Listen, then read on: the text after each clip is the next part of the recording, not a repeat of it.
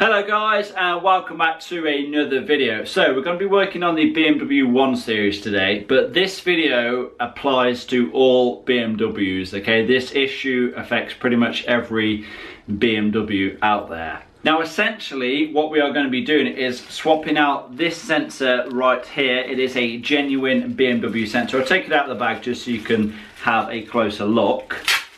So then this is the sensor right here. We're going to be swapping it out on the BMW 1 Series because I have a fault code for this sensor. And if you don't know what this sensor is or what it does, then this video is definitely worth watching. Now people ask me all the time where I get my parts from, and I pretty much always answer fixed parts online. That is where I got this from. If you need any genuine BMW or like OEM quality replacements, then check out Fixed Parts Online. I will leave all their details down in the description box below.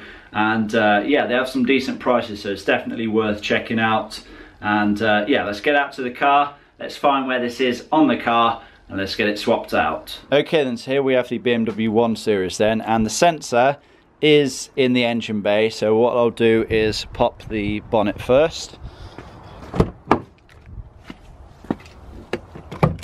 and the sensor that we are going to be replacing today is located just here. This is the AUC sensor, and essentially what this does is it measures the air for any toxic smells and stops them from entering the cabin. But because this is faulty, it means that there is a chance that we may be getting some toxic smells going into the cabin, so we need to get this thing replaced. So all you need to do to remove it is just unplug the electrical connector. Just slides off like so. And then this should twist in its housing, like so, and then it should just pull out. And there we go, there's that removed. Okay, so you can see we have our original one here. It actually looks like it's made by a company called Paragon. As you can see, it is genuine BMW. Where is it? See, it is genuine BMW, as is the new part, of course. One thing I did notice though, the part numbers are slightly different. This one ends in 60, this one ends in 80. I'm guessing this new one is just an updated part number. But let's get it plugged in anyway. Okay, so when it comes to the installation of the new sensor then, pretty self-explanatory, exactly the opposite of the removal. Just line it up with the tabs and then give it a twist. And then just plug the electrical connector in.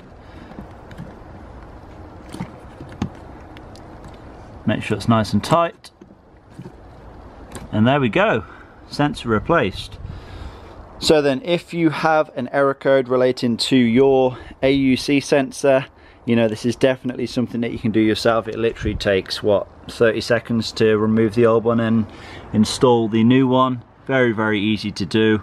So now what I'm going to do then is drop the hood back down, and then what we're going to do is get inside with ISTA and check to see if the fault code has disappeared.